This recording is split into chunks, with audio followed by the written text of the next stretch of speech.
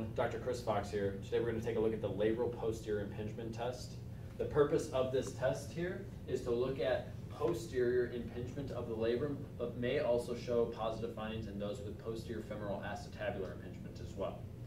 You're going to have your patient in a supine position, but shifted towards one side so that we can assess for one lower extremity. We're going to bring his hip into abduction, extension, and external rotation, and provide an extension overpressure while stabilizing at the ASIS. A positive finding would be pain reproduction in the hip. It may be anterior or lateral or posterior, depending on the irritated region.